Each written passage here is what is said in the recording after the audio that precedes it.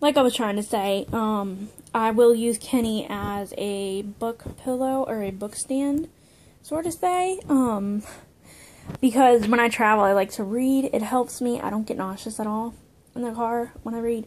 But I'll put Kenny across my lap, and I'll use him to read a book or play on my phone or something, or watch a video on my phone or something like that. But I always take Kenny with me when I travel. So, but that's just my history with sharks. I actually got into an argument with the teacher because the dumbass, she thought a lemon shark was a sand tiger shark, and at that point I'd known enough to know, I could tell a difference between a sand tiger shark, a bull shark, and a lemon shark.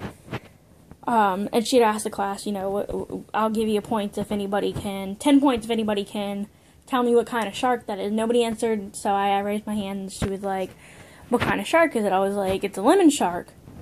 And she's like, no, that is a sand tiger shark. I was like, okay. So then later on in the documentary, it had said that it was a lemon shark, and I was just like, all prideful, just sticking out. It was kind of one of those moments where you want to say, ooh, in your face, but you can't because she's a teacher and you can get in trouble. So I'm going to end the video here before I hit my max amount of limits and upload videos and shit on YouTube tonight. So, bye.